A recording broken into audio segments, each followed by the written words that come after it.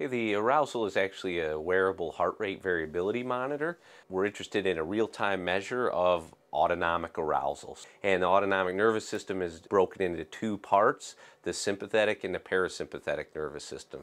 Sympathetic nervous system is associated with fight or flight. It's like the gas pedal on your car that tends to get us ready to either flee a situation or stand and fight by elevating our heart rate, for example. The parasympathetic nervous system is like our brake on our car. It slows our body functions down in general, like reducing our heart rate. So the arousal meter really measures the parasympathetic nervous system, and it's the inverse of arousal. So as parasympathetic activity goes up, a person is actually relaxing, and as it goes down, they're becoming more and more aroused. If you could measure this real time, you can have it fed back to a computer, and the computer could be monitoring in the background continuously. The standard measures of workload are typically questionnaire based. So I either have to interrupt the task to ask you how hard you're working, or stop completely and have you think about what you were doing, project either what's going to happen in the future or review what's happening in the past.